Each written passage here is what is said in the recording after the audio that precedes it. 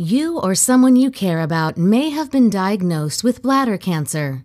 This video will help you understand more about bladder cancer and how it affects your body.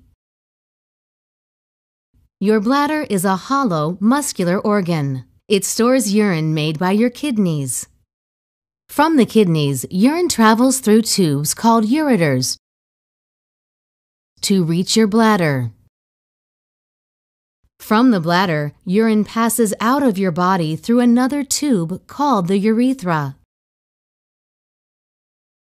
The tissue lining the inside of your bladder is called urothelium or transitional epithelium. The most common type of bladder cancer, called urothelial carcinoma or transitional cell carcinoma, begins in this layer. Here, normal cells change into abnormal cells called cancer cells.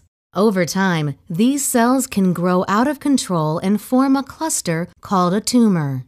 There are two types of urothelial or transitional cell carcinomas based on how they grow.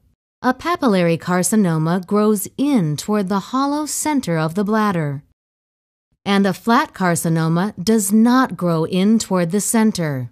Flat tumors are much less common, but they are more likely to spread deeper into the bladder wall. Bladder cancer may have the following symptoms: blood in your urine, feeling an urgent need to urinate, having to urinate more often, pain while urinating, straining to urinate, and lower back pain. It's important to know that other health problems may cause these symptoms as well. Cancer staging is the process where your doctor figures out if your cancer has spread, and if so, how far. Stage 0 refers to either a papillary carcinoma or flat carcinoma in situ that is only on the surface of the inner lining of your bladder.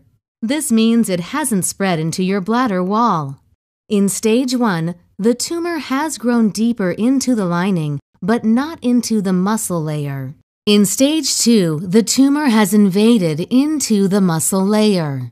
In stage 3, the tumor has grown through the muscle layer of your bladder wall and may have spread to nearby organs and lymph nodes. Finally, in stage 4, the tumor has spread to any of the following: the wall of your pelvis or abdomen, or to at least one set of distant lymph nodes, or a distant organ such as your liver or lungs. A number of risk factors may raise your risk of bladder cancer. The most important risk factor is smoking.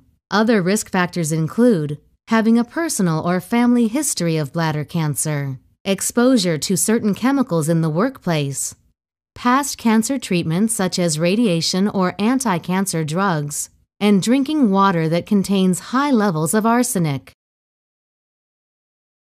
As you deal with a diagnosis of bladder cancer, continue to talk to your doctor and your cancer care team.